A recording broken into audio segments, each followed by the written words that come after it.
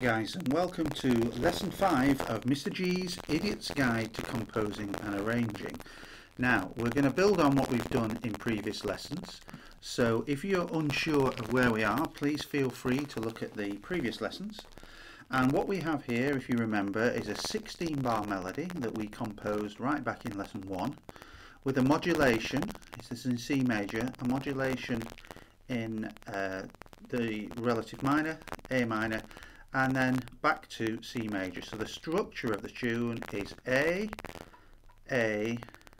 B, A in terms of sections. Then we put a simple accompaniment to it. We covered a little bit on basic chords and suspensions. Now, what I want to deal with today, before we start building this piece up into a much bigger ensemble, is to just talk about inner parts or accompaniment. Now, one of the things I always teach my students is try and avoid putting long notes in all over the place, because if you come to actually play the part, it's boring. It's dull as dishwater. So you've got to think about, right, what can I actually do with this? So you could go for, and for rhythm. Rhythm is important. You can separate the notes. So a simple thing to do in this C major triad, let's just show a few examples.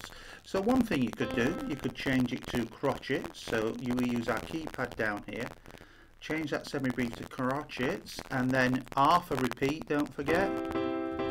Okay, and that gives you a simple crotchet accompaniment. Yeah, which is okay, and then you do the same here, and then the same here. Okay, and that would give you something a little bit more interesting.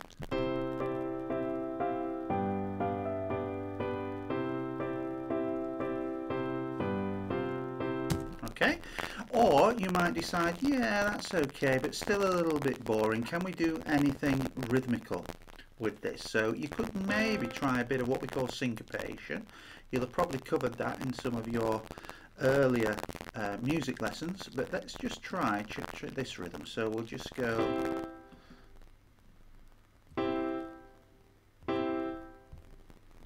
da da bum bum bum. I quite like that rhythm actually. And here we go, let's do the same in this bar. Well, let's listen to it first of all. Yeah, that syncopation between the melody line and here, which works quite well. So let's just change that. And then a quaver in at the end. There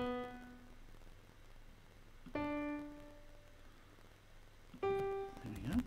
Now that bar, don't forget what I taught you in possibly lesson 1 or maybe lesson 2. We can just copy by clicking on the bar, holding down Alt and clicking on the bar you want it to go to. And we'll leave those crotchets as they are. Okay, so let's have a listen to that.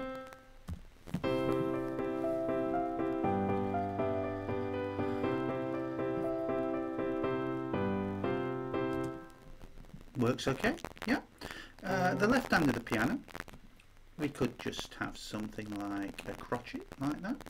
Let's put a rest. If we want to change that to a rest, 2 crotchet rests, you click on it. It's the same thing as what you would do. You change the note value. So what we're going to do, instead of having that long note, we're just going to have that rhythm. Bomb, rest, rest, bomb, and then we'll put it on here. Bomb, bomb. Then let's have a listen now.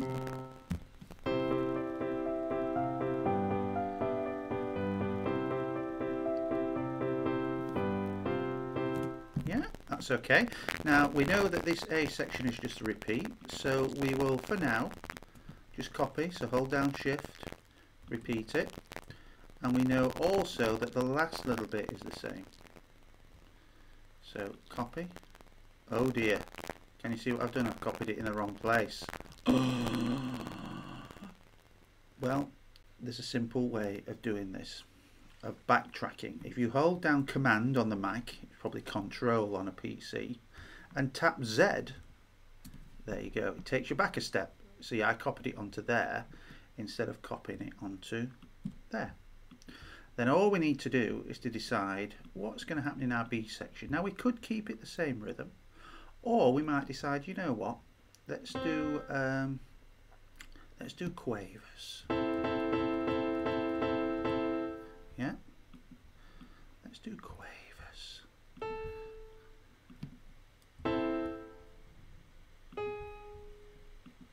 See what I'm doing here?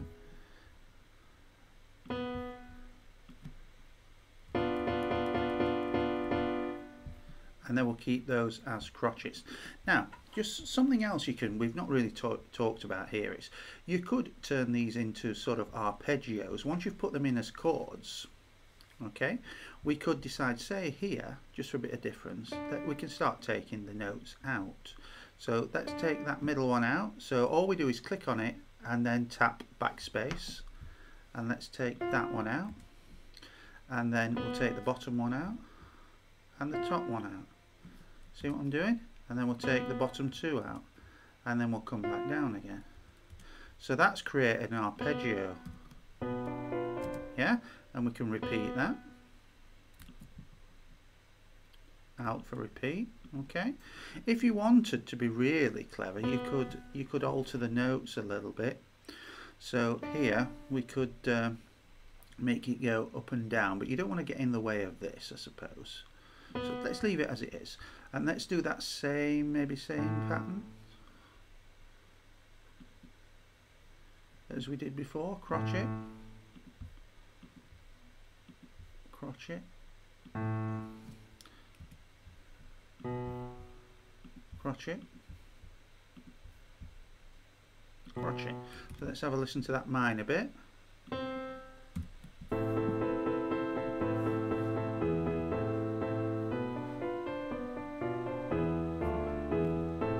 The arpeggio works really nicely, doesn't it? You might decide every now and again, you decide, oh, actually, I really like that. I'm going to do that here as well, because I like that arpeggiated idea more than the quaver. So you just adapt. Don't forget backspace knocks them out. Let's copy that. And you can play around with, you can play around with these till you find something that you really like. Okay, keep that the same because that's not so much of an arpeggiated idea. So let's have a listen. Now we've got a clash in there, haven't we? So look, we've got a B against an A. So we've got to alter one of those notes. Now we could make that go down to an A, that's one option, or we make that go down to a B. So what I would do, I would try both. That's quite nice. Let's try putting them both down to A, and then it's just a choice really. And there's a B clash there against an A, so the same thing again. I think there we might put that up to the B. Let's have a listen.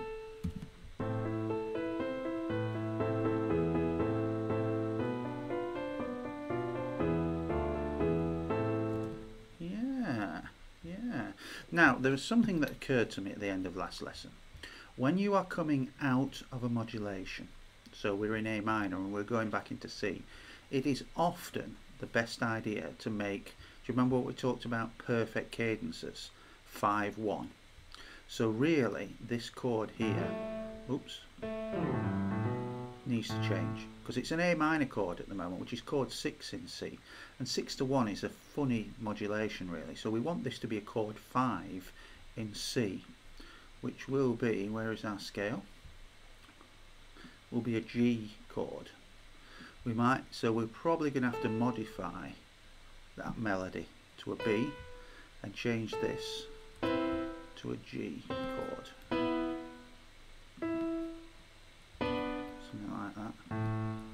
Let's have a listen now, see what that sounds like. We should get a smoother transition back into the C major because we've now got this cadence, chord 5 to chord 1. That's the way to get in and out of keys. Now listen to the difference.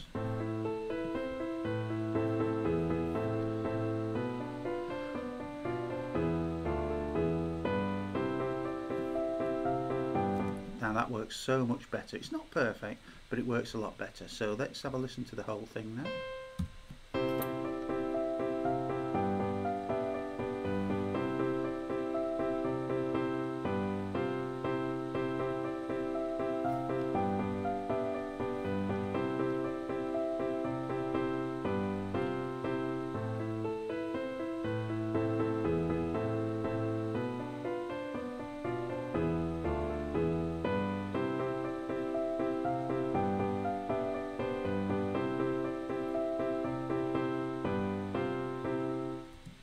Okay, so that works for me all right. So let's save that, save as, because this is now lesson 5.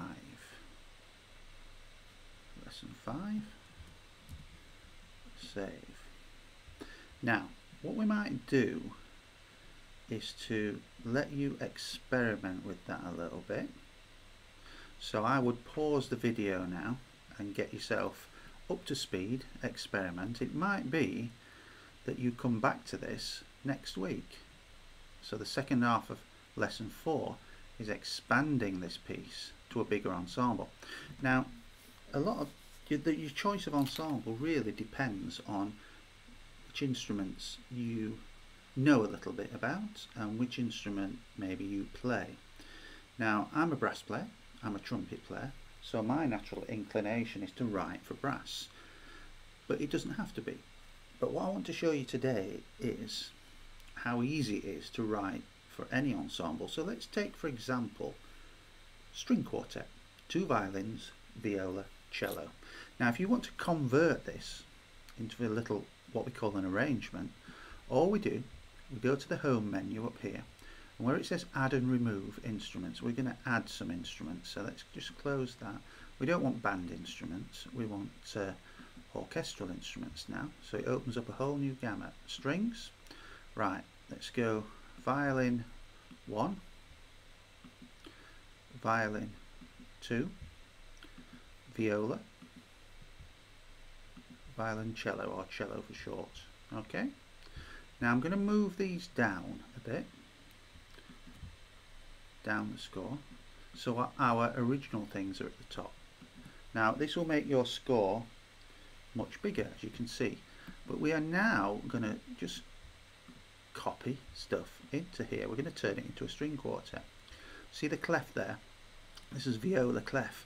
Now you don't need to worry too much about that because we're just going to copy stuff in.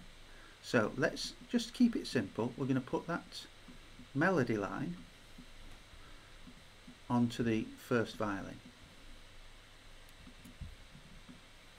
So we've highlighted it using shift, and we're now going to hold down alt and we're going to copy it, and there it is.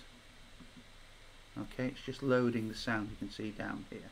Right, so let's have a listen to that.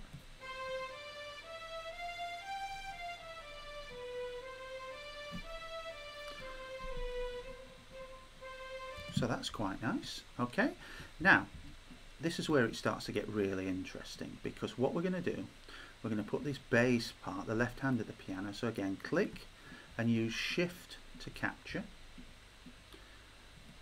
We're going to put this on the cello part, which you will notice is also in bass clef, so these notes are not going to be a problem for the cello. The thing about Sibelius is it will tell you if you are trying to give a note to an instrument that it can't play.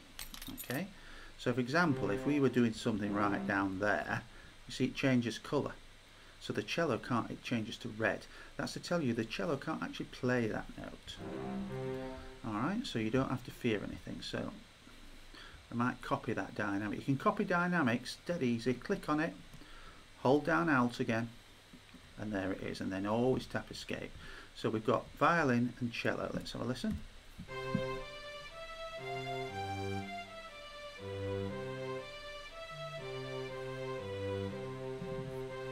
And so on. Now we are going to divide these parts between the other 2 stringed instruments. Okay, so we're going to copy that, but we're going to copy it onto both parts, both the second violin, so we're going to hold down alt, and also the viola. Now what we've got to decide here, stringed instruments can play more than one note, but it's a little bit complicated.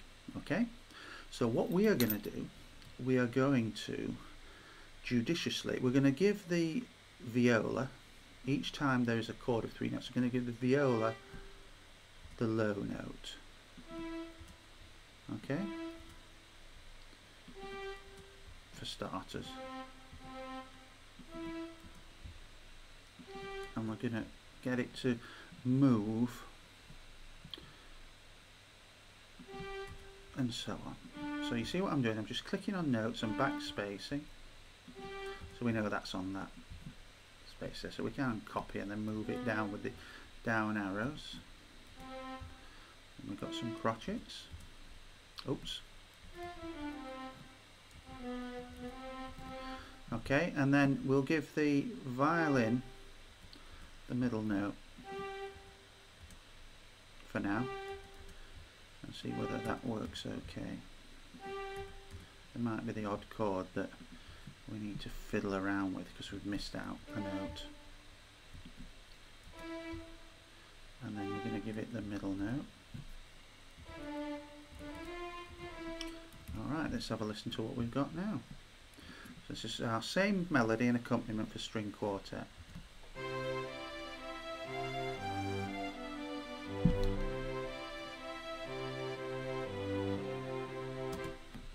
Right, let's take those staccato notes out because they sound a bit odd. Yeah, right, let's copy that dynamic out to there. Okay, now let's try that again.